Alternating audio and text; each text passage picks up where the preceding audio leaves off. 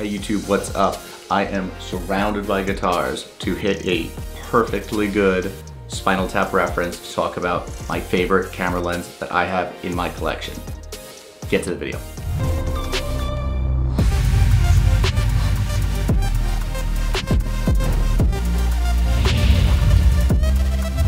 What we do is if we need that extra push over the cliff, you know what we do? Put it up to 11. 11, exactly. One louder. Why don't you just make 10 louder and make 10 be the top number and make that a little louder? These go to 11. That's right, this one goes to 11. This is my favorite lens I have in the collection. Anytime I'm out shooting, people want to know what this is and what I'm doing with it and why I have it. So this is the Sigma 120 to 300, 2.8 all the way through. This lens was introduced in either late 2013 or early 2014, and I bought it. And it was one of the best decisions I ever made. So, a little about this lens. Technically, the only difference here between a 70 to 200 2.8 and this lens is this, instead of going from that 70 to 120 range, it starts at 120 but then goes all the way to 300. For what I do, that has been extraordinarily useful, because if I'm in a pit situation where I'm on a guardrail and I'm shooting into a competition floor, there are probably 5 people with me, 10 people with me, and they generally are all shooting with a 70 to 200 or something thereabouts. With this lens, as the reference says, this one goes to 11.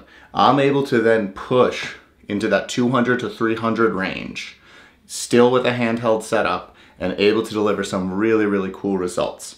What I also love about this lens is even if I'm shooting in that 120 to 200 range, I am able to get a lot more compression and a lot more separation in my images. So if I'm shooting athlete 1, right, and I'm trying to get separation from the other 2 people that are around him, maybe they're in different lanes, maybe they're moving around the field, this lens, even if I'm shooting at that 120 to 200 range, I'm gonna get more separation there. The background is gonna be softer. Oh man, my light just went out. Okay, we had more light technical difficulties. We're just gonna roll with it in the dark. It's more rock and roll anyway. So, like I was saying, you're getting more separation, you're getting more compression, and those out of focus areas look that much better with all the extra glass that you have in this guy. In operation, some of the cool things about this lens is as long as you kind of get a stronger arm and work on locking off your position, you can shoot with this lens completely handheld. I've shot with it with a monopod, I've shot with it with a tripod, but I love being able to shoot with this handheld. Shooting with it all day can get pretty rough, but for short stints, you can really hit everything with this guy, even handheld. The OS in there works great. It has all the customizable stuff in there where you can plug into the computer and set it up. I've literally never used it. I have plugged it into the calibrator and just to make sure it was working right, but I've never really used anything beyond that.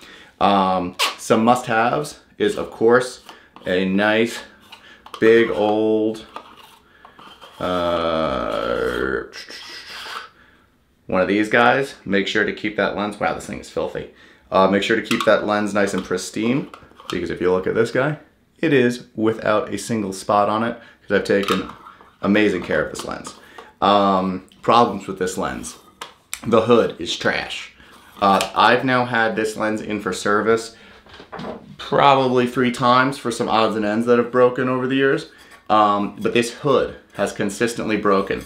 Like at this point, there's not even anything to lock it down if I wanted to. For a while, the locking bits didn't even work. It doesn't click on right, it falls off, it has all sorts of issues there.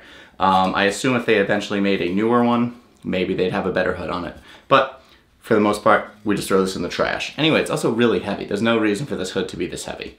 So the real question most people have with a fancy lens like this is, should I buy it? And the answer is, it depends.